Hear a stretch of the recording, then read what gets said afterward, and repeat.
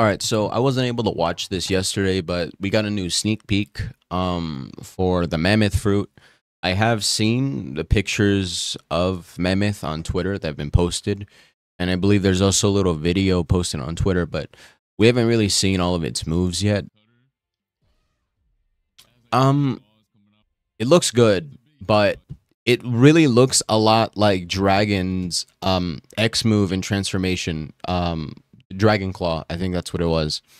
That's not like a massive problem, but it looks a little too similar in my opinion.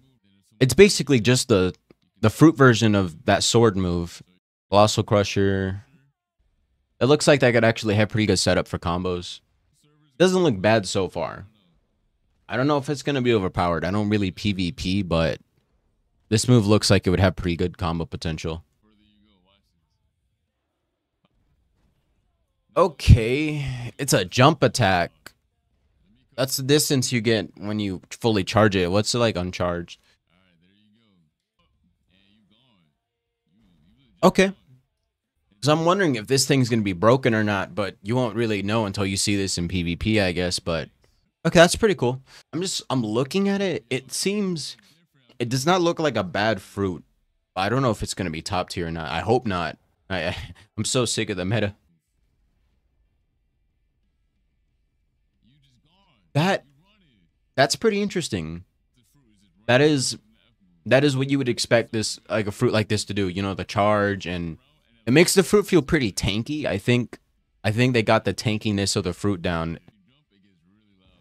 What the hell? Okay, okay. This is definitely one of the things I was curious about.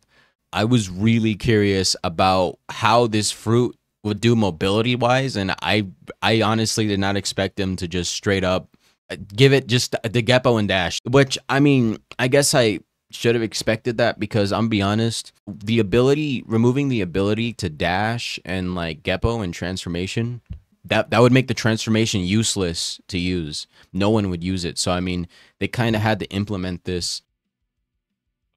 All right, you got a little smackdown animation. They did a pretty good job in making the fruit seem pretty heavy. Okay, M1 is kind of like leopards. It's probably going to have a lot more range, definitely.